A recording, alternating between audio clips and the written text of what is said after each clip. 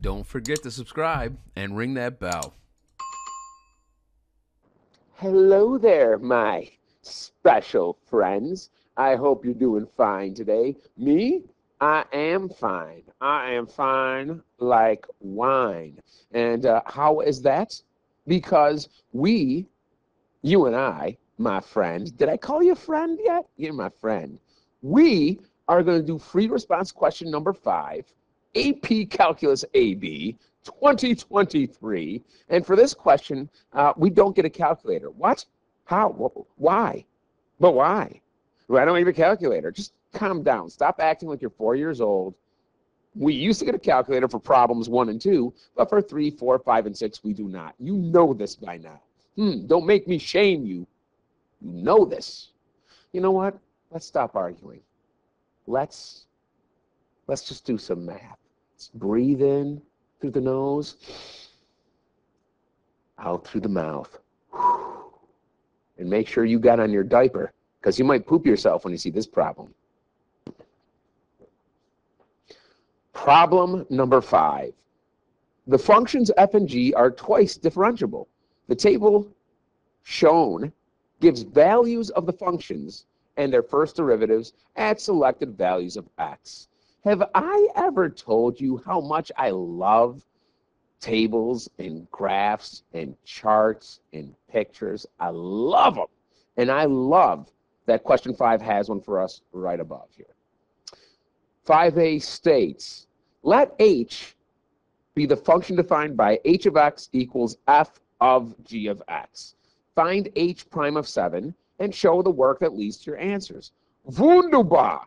Easy. They are testing you on one thing, the chain rule for derivatives. All right? So let's just jump right in and say, first of all, before I find h prime of 7, let's just figure out what h prime of x is. All right?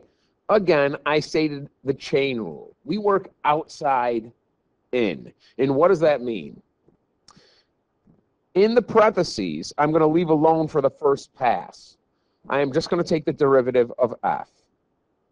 I don't have an equation to take the derivative of. No, you don't. But I do know that the derivative of f is f prime. Like I said, for the first go around, I'm going to leave the inside the same.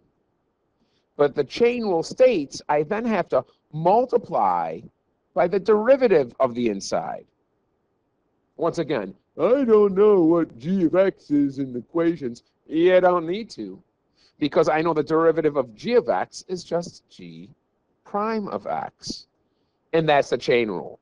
Outside, we take the derivative of, the inside stays the same. Then I multiply by the derivative of the inside. It's how we take the derivative of almost everything, okay, including trigonometry. It's big with that, all right? So here we go. That's the derivative of h. They want this, okay? They want h prime. Wow, what happened there, kids? It's like Visca had a stroke. Okay, h prime of 7. I'm going to put a 7 in for every x. So f prime of g of 7 times g prime of 7. Right? And now is when I'm going to look at my table. And this, kids, is where I like to use highlighters and intersection points. And you don't need to, but it's nice for visual graphics for learners. So the first thing I can do is I'm going to find what g of 7 is. I cannot take the derivative of f yet until I know what g of 7 is. All right? And I could also find g prime of 7 as well. So let's first find blue. Let's first find g of 7. All right, well, here's g of x. And I want that where x is 7. Boom, look where they intersect. You see how I did that there, kids? It's fantastic. That's actually 0. Okay, g of 7 is actually 0. All right, well, I come down here. So I'm going to take f prime of this is 0. So now I can figure this out. But first, let's find g prime of 7. We'll go back up to our little handy-dandy chart. And now we're going to say g prime is here. And 7 has not changed, it's still here. So G prime of 7, they intersect right. That's 8. That's the number 8. So I go, no, do. So I really only have one thing left to do. What is f prime of 0? Because I'm going to multiply that times my 8. All right. Go back up to the table. Let's get rid of some of this stuff to make it nice and fresh and clean. Okay, so we want f prime of 0. Here's f prime. Okay, here's where it equals 0. Oh, and look how it turns green right where they intersect. That's why I like using those highlighters. F prime of 0 is 3 over 2, 3 halves. All right, well, 2 goes into 8 4 times. 3 times 4 is 12. All right, we answered the question. What's h prime of 7? Well, here it is, governor. And show your work. Oh, look at how pretty that is. I told you we got this. 5b. Let k be a differentiable function such that k prime of x, or the derivative, first derivative of k, is f of x squared times g of x. Is the graph of k concave up or concave down at the point where x is 4? Give a reason for your answer. All right, we have another function, okay, that's made up of function f and g from the table. Okay, we have k. More specifically, we have, let's go purple. More specifically, we have the derivative, the first derivative of k. It's this whole piece of poo-poo right there. Now, after that, they're asking us, is k concave up or concave down? You should immediately know that when they're asking about concavity, we need to take a look at the second derivative of k, which is only, okay, taking the derivative of the first derivative. Okay, so I'm really taking the derivative of this whole thing here. Okay, again, derivative, again, chain rule, product rule. You're multiplying f of x times g of x. Yes, I know f of x is squared, okay, but it's f of x squared times g of x. It screams product rule. Know your basic rules about derivatives. Okay, so we're going to get back to this concavity on the right side here. Is it concave up or concave down? Well, if the second derivative is greater than 0 or positive, that means it's concave up. If my second derivative of k is negative or less than 0, that means it's concave down. Okay, so we're going to take the second derivative, figure out what it is at 4, the second derivative, and we're going to have a number to evaluate. Is it positive? Is it negative? Is it concave up or is it concave down? All right, let's start. Let me get a little bit of room here. I'll get this out. So again, we're going to use the product rule. We have the first derivative. We need the second derivative. So the product rule states, the first, just as it is. So it's f. Well, that's, you know what? That's bad. F of x squared. So it's the first times the derivative of the second. So times g prime of x plus the second, which is g of x, just as it is, times the derivative of the first. Now, again, that's chain rule. We have an outside and we have an inside. What do I mean? Inside is f of x. So I'm going to worry about doing the derivative to the exponent of 2 first. Remember, the 2 comes down front, and then my new exponent becomes 1. But anything to the power of 1, we really don't have to write. Okay? The inside stays the same. Then, according to the chain rule, I now multiply by the derivative of the inside. There you go. So this whole thing that I wrote in purple is the derivative of this first term. All right? And this whole thing is the derivative of the first derivative, which gives us the second derivative of x. All right, well, now I need to evaluate this at 4. And I got to see what my number is. Is it positive? Then it's concave up. Is it negative? Then it's concave down. So the second derivative of k at 4, and I'm just going to put a 4 in for each one of these x's. Highlighters do a better job. There's 4 there, 4 there, 4 there, 4 there, 4 there. There are 5 x's, which means there's 5 numbers that I'm going to get from the table above. All right, so let's just plug them in. We got f of 4. This whole thing gets squared times g prime of 4 plus g of 4 times 2 times f of 4 times f prime of 4. Whew, a lot of 4s there. Let's look at our table. Okay, so the first thing we're going to do here is let's find f of 4. Here's f. Here's 4. They intersect right here. F of 4 is 4. So keep in mind, if this is 4, I'm still squaring it, what's inside. So that gives me 16 times. All right, let's find g prime of 4.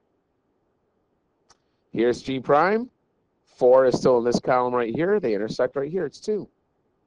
So this is times 2. Plus, let's find g of 4 in the table. G function is here. 4 is still this column. They intersect at -3. All right, so that's going to be -3 times 2, because that's just a 2. F of 4, we already figured out what f of 4 was. It's 4. All right. F prime of 4. It's the last thing we need. And then we can just start doing some algebra. So times f prime of 4. Let's go up to our table. Here's f prime. My 4 column is still here. That's +3. +3. 3. So let's now do the math. 16 times 2 is 32. Plus, well, a negative times all these positives is going to end up giving us a negative number. So I could say plus a negative, or I could just say minus. It does not matter which way I write it. 3 times 3 is 9. 9 times 2. Now let's do it this way. 4 times 2 is 8. 9 times 8 is 72. So minus 72, or plus a -72. And if I have -72 and I add 32 to it, I get -40.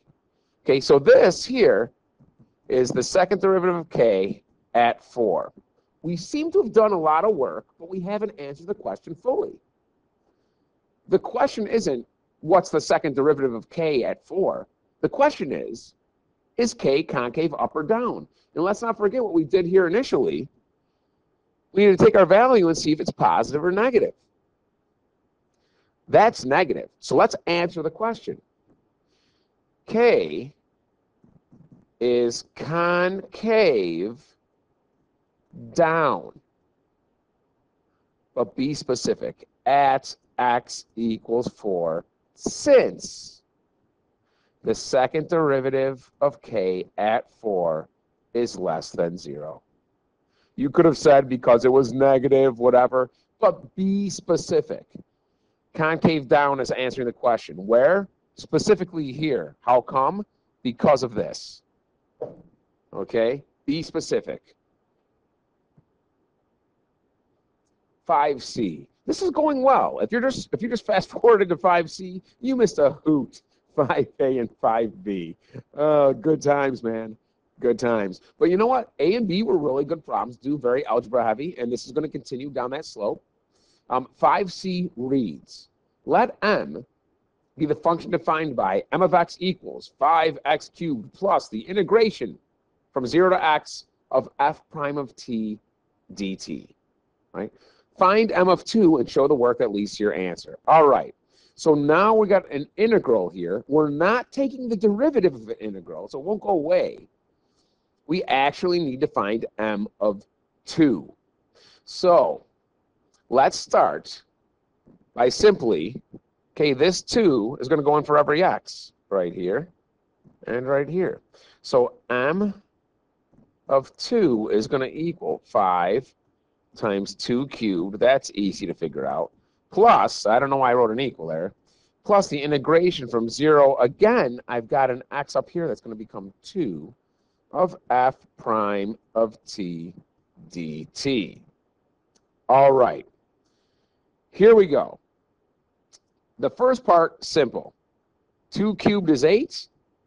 8 times 5, well, I believe that's 40. So put a 40 there. It is 40, kids. Don't check that. I'm just being silly. 40. But this right here, okay, every once in a while, I kind of raise my voice and I say there are just certain things you need to understand about calculus that are the basis of calculus. And when it comes to integrations, and when it comes to relating an original equation compared to the derivative, compared to the second derivative, I think we all understand that if I go this way, it's one derivative away as we go to the right. And as I go this way, it's an integration, all right? So look what we're doing. We have this, and we're integrating it. So our result should be the original f. So if I integrate the derivative of f, I should get the original f, but it's always from the top bound minus putting in the bottom bound. Okay, so you need to understand that. This will give me one number. So whatever this is going to get added to 40. All right? Once again, integrating f prime gives you f. But it's the top bound minus the bottom bound. The top bound of 2 minus the bottom bound of 0. If you understand it, this problem is so easy, it's crazy. This whole problem 5 so far has been really easy. Let's look at our table and figure things out. F of 2. Let's go up here. Here's f. Here's 2. It's 7. So we have 7 minus, this is black, f of 0. Let's go up. Here's my f function still. Here's 0. Oh, hey, that's 10. Minus 10. This gives you negative 3. So we got 40 plus a negative 3. And again, these problems are easy algebraically. It's the setup. It's the process. Okay? This is a problem without a calculator. Sometimes there's natural logs involved. There's sines and cosines of certain angles that you should know. This has none of that. It's basic algebra. 37. And let's see. Okay, let m find m of 2. So I'll just say this equals m of 2. There you go. We did that. Show the work that leads to your answer. I mean, I don't need this here. That's just for explanation for some people that were a little bit lost or confused. But I will put that, oh, where did it go? There it is. Oh, no, I'll put that back there. There you go. We got one more thing to do.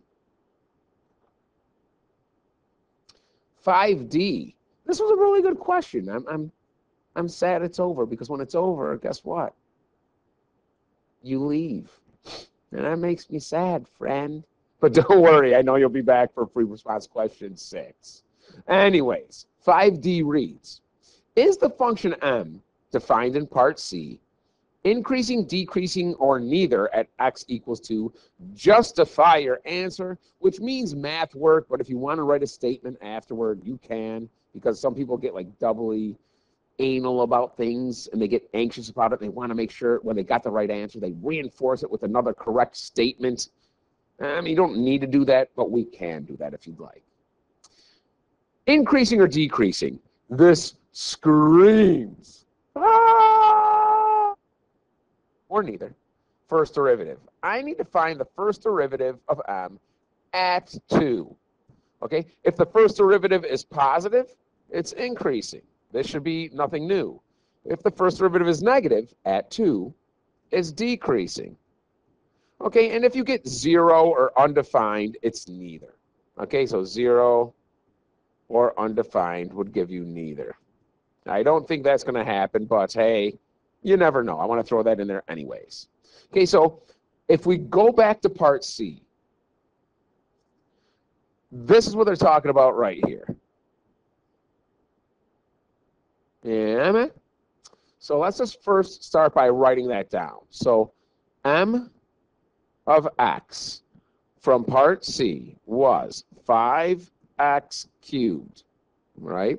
Plus the integration from 0 to x of f prime of t dt. I need to find the derivative of m.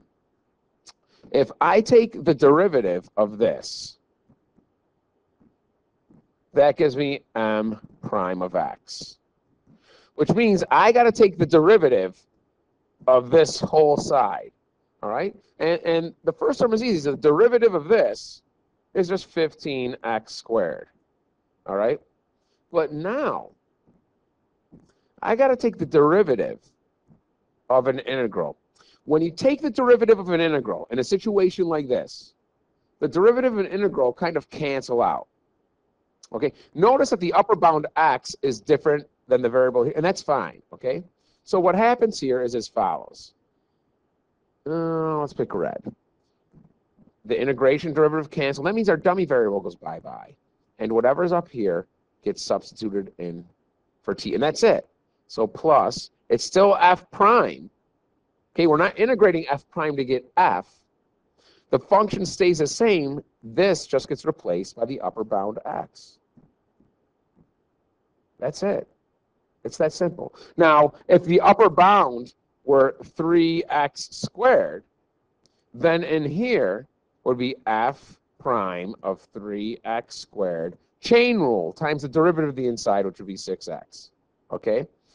Yes, we still do the chain rule to this one right here, but the derivative of x is just 1. So when we multiply something by 1, we really don't write that. Okay? So the chain rule does apply to every derivative we take. It's just sometimes the derivative of the inside is 1, and we don't have to multiply it times 1 because it would remain itself. Okay, so we have this down. So let's find m prime of 2.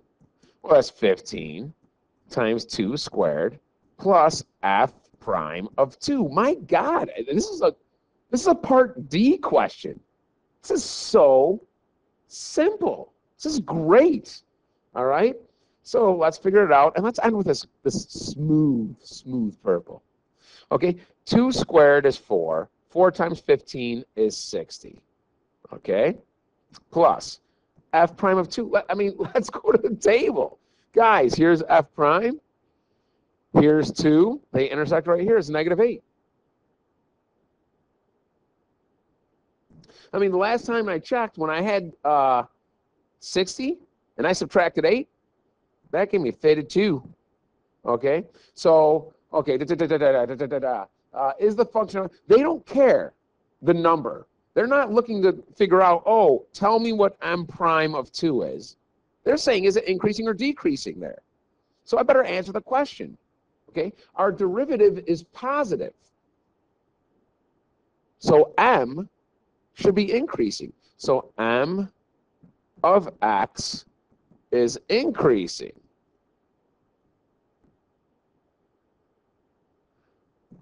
At x equals 2. Now, that's it. Justification could be the math work, but I'll say since m prime of 2 is greater than 0, it's positive. There you go. Just to write one more word, since, and then one small inequality. That is no skin off my buttocks. I don't think it is. Doesn't feel like anything happened. But anyways, we're done. This has been a really good exam so far. And we have one more video left. Free response question 6. Coming to a theater near you. Buy your tickets ahead of time. It's going to sell out, kids. Bye-bye. Don't forget to subscribe and ring that bell.